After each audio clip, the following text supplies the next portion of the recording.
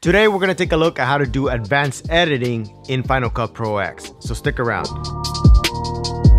Hey, what's up guys, this is Marcos and this channel is all about helping you create better video so you can build your brand. So if you're new to this channel, subscribe right now so you don't miss a thing. Alright, so before we get started, if you haven't already watched my Learn Final Cut Pro X in 13 minutes, watch that video first because it will give you an introduction into using Final Cut Pro X. So that's for beginners. Once you watch that, come back to this video because I'm going to go over some very advanced editing features in Final Cut Pro X. So without further ado, let's jump over to a computer and let's get started. Here we are in my desktop and this is my external hard drive. I would highly recommend that you always save your video footage and your audio to an external hard drive. Don't store on your computer, otherwise it's going to slow it down. All right, so here's a bunch of folders. These are videos that I've worked on in the past. These are all my YouTube videos. I always start by creating a new folder whenever I'm working on a project. So the important thing about advanced editing is having a workflow. So this is my workflow. I create folders for each project. So let's take a look at one of these, like this jump cuts. Let's say I just imported all my video footage and my audio recordings here. I'm going to be creating a new project out of this footage. All right, so I start by importing and then I have to keep track of which audio corresponds to which video clip. So Z007 corresponds to Zoom 001. That's very important to be aware of that because we're going to be syncing this audio with the video. So let's start by opening up Final Cut Pro X. Let's maximize this. All right, so by default, Final Cut Pro X will open the last project we worked on, but we want to close everything. Otherwise, our computer will slow down since it's trying to manage multiple projects. So we want to close this down. This is our last project. File, close, library, DIY, quick release. You want to have it like this whenever you're starting a new project. You don't want to have anything open. So go to File, New. Actually, I'm going to skip over this because you probably already know how to do all of this. All right, so Command I to import footage. You'll notice that I did not create optimized media. I think my computer handles 4K footage just fine without creating optimized media. So let's sync the audio. Z007 corresponds to Zoom 001. You hold down the command button or key and you tap it. Right click, synchronize clips, and you want to use the audio for synchronization. Click OK, and let's drag this over to our timeline. And I'm going to change the view of this because I want to see the audio. You can do something like that or like this. So first of all, we have to turn off the audio coming off the camera, otherwise it's going to sound bad. So if we uncheck storyline, that's how it turns off the audio from the camera and you only keep the connected, which is the Zoom H1, which is what we want. All right. So to close down windows, you want to do this as much as you can because you'll have more space to work with. Let's close down the library, Control Command 1, Command 4 to close the inspector, Command 4 to open it up again. And then Command 5 is for the video and audio effects like transitions and that, and sometimes it's better to just have it closed until you need it. Command 5 to close that. All right, so let's see here. There's a bunch of dead space here. This is where I begin talking. So one of the things you need to learn about is keyboard shortcuts. Try to use them as much as you can so we don't have to use our mouse. So try to keep this mouse up here because if you have your mouse down here, it might interfere with the keyboard shortcuts. So keep it up here. So to go to the beginning of this video, hit the up arrow key. And now to fast forward, hold down the shift and the right arrow key and it'll fast forward to the right. Now to move one frame at a time, just hit the right arrow key. I want to bring the video clip over to the right. So hold down the Option and left bracket key and it moves everything to the right. Now, let's say I want to make a cut. Let me move forward in this timeline. And I want to make a cut here because there's dead space. So instead of hitting or grabbing your blade tool, just hit Command B. It makes a cut there. Now to fast forward, Shift right arrow key or Shift left arrow key to fast forward to the left. Now let's drag the clip again to the left or to the right actually, Option left bracket key. And you can do the same thing. Let's say I'm gonna do fast forward.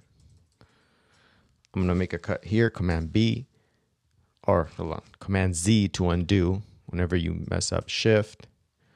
All right, let me make a cut here, Command B, and then I'm gonna move to the left, Shift, right. There we go. And I'm gonna bring the clip to the left. So Option right bracket key, it brings everything to the left. So that's how it works. If you want to zoom in, Command plus, Command minus to Command plus to zoom in, Command minus to zoom out. You can also use, let's see, if I'm really zoomed in here and I want to do a fast zoom out, Shift C, and it'll bring all the timeline into view. Now that we have that, let's move on to color grading. To color grade faster, I like to use an adjustment layer, and I'll link to a video where you can get an adjustment layer. So Control Command 1 to open our library. And here's a custom adjustment layer. You can drag this over, and we're going to be applying the color grade to all of our footage using this adjustment layer. All right, Command 6 to open up the colors wheels. There it is. Command 1 to close that down, the other thing down. Command 7 is to open up the scopes, which I use a lot. Now, I'm not gonna go over color grading. That's a whole different topic, and I can spend 20 minutes just explain it. So I'll link to other videos. Check out these videos here, and also I'll leave some links in the description so you can check out how to color grade. So basically, the idea is to add some color grade here, to add more contrast. The highlights. I can add saturation there, and our image is already looking better. So you can uncheck this to see the difference. I shot this in S-Log 2, which is a flat picture profile. So you just have to do some tweaking to get the colors out. All right, so Command 7 to open up scopes. You can also change the view to the vector scope. And different waveforms, a histogram and all. I don't use the histogram that much. I use a waveform and the vector scope. Again, check out the videos on how to color grade. And you can also, what you do is, let's say I'm using this setup often and I'm using the same lights, same settings on my camera. I can save the effects preset.